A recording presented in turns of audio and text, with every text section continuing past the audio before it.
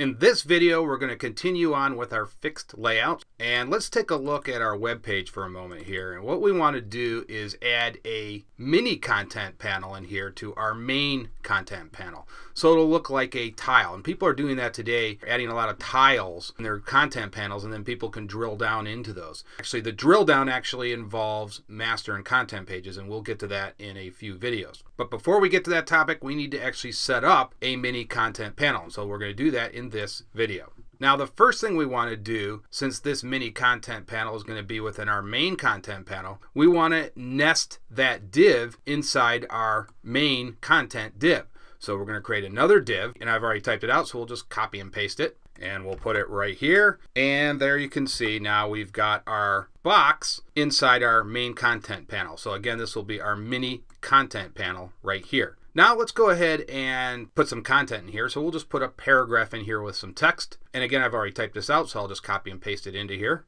And so here's the paragraph, which reads, in this series, we are going to cover ancient Rome. So this mini content panel will be a content panel about Rome. And so there you see, we've got our paragraph element with some content inside of our new mini content panel. So now let's go ahead and add some CSS so we can go ahead and style this new mini content panel. And we'll use the same formula. We'll put our nice comment section here that says this is a box. Actually, let's actually call this mini content panel, because that's what this is. And then we'll add our CSS in here. So I'm going to go ahead and paste all the properties in here, then I'll explain each one of them because I've already typed all these out. So we're going to have the background color set to a dark gray, and so there's the hex code. We're going to use a 2 pixel wide border, and so that's what I've got right here. We're actually going to put a little border radius in there to curve the edges. The font size we want a little bit smaller than the rest of the web page, so we're going to keep that at 95%. We're going to add 10 pixels of padding. Remember that padding goes around our text, so we don't want that right near the edges, and we've talked about that in many of the other CSS tutorials, so we'll put some padding around our text. We're going to add a margin of 20 pixels, and you will remember that will push our div away from the edge of this div. So we don't want these right next to each other, so that's what the margin will do. We're going to have a width of 280 pixels. Now you can resize this. If you're going to use this for your own website, you can resize this as you need be. Maybe you want this a little bit smaller, but we're going to use 280 pixels for this tutorial. And the color of the text will be white. So let's go ahead and save this, and let's see what we get now.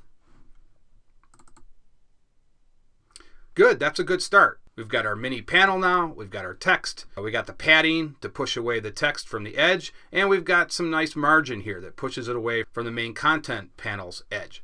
So that's looking pretty good. But we want to do a little bit more here. We want to make this look a little bit more dynamic. So let's add an image into here. And then we'll make a link out of that image so that we can drill down into another web page, which, as I said, we'll be doing later on when we do master and content pages. So let's go ahead and add an image now. We're going to go right back into our box div, and I've got this all typed out, so I'll just go ahead and copy and paste it in here. And we're going to create another paragraph that will actually hold our image. Here's the other paragraph. So this will be actually our first paragraph, and we're going to create a class this time because we may want to use this for other images. If we create other mini content panels, we may want to actually reuse this class. So again, it'll be a class called test, and we'll get to that in a minute. Now, we're going to create a link, and you will remember from previous videos, we always use the anchor tag. Now, target we can keep blank. Now, href, remember that's what we're going to link to. It's called rome.htm. Now, here's where our content page will be. Now, this is just a placeholder right now. This will be the name of it when we get to the master and content pages, but it's going to be called rome.htm. So that's what we're actually going to go ahead and link to. But obviously, we're not going to create that in this video. And here is our image, rome.png. Now, I've already put that in the folder. Now, if you want this actual image, if you go out to, let me close this for a second. I want to open this up with Paint.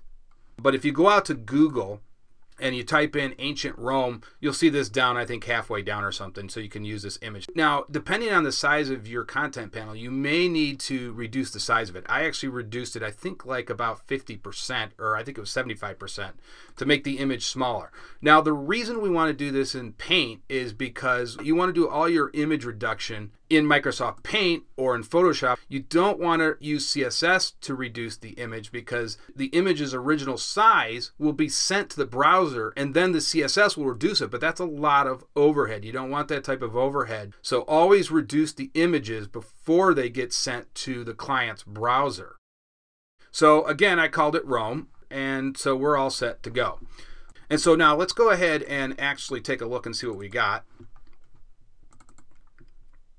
And there you can see this is looking better. We've got our little hand here. So when we add our content page, we can drill down into it. And we've got our text, so it's all looking pretty good. But we want to center this image, don't we? We don't want this to be hanging on the left here. So let's go ahead and add some more rules. And we're just going to add it to our class that we already created here, test. And so we can add some properties or rules here that will center our image. And so we'll go ahead and put it over here in our CSS. And as usual, I already got it typed out, so I'll just copy and paste it over here. And you know what? We don't need to create a comment section for that.